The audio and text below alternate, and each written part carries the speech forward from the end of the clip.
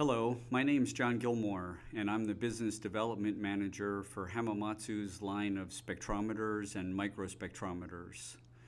We have today one of our newly released surface mount spectrometers, or so-called SMD device. It is the world's smallest grating-based spectrometer, covering the wavelength range of 640 to 1050 nanometers, aimed primarily at the food industry. It's shown here next to a US quarter to give a feel for the size of the device. It's extremely small and compact, intended for incorporation into portable instruments. We also have it displayed inside of a magnifying glass cup, making it easier for the people to see the actual size.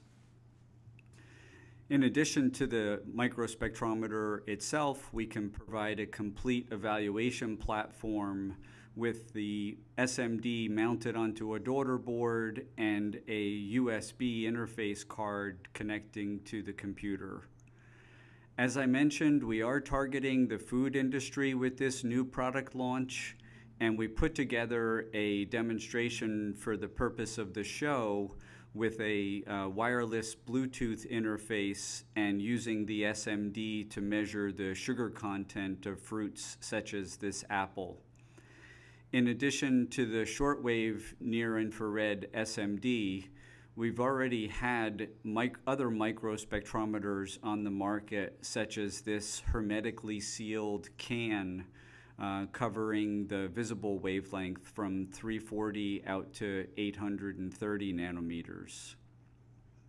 And then moving on down the line to the latest edition of a MEMS-based Fabry-Perot spectrometer for near-infrared. We've expanded the wavelength coverage of this MEMS FPI device going out to 2.1 micron.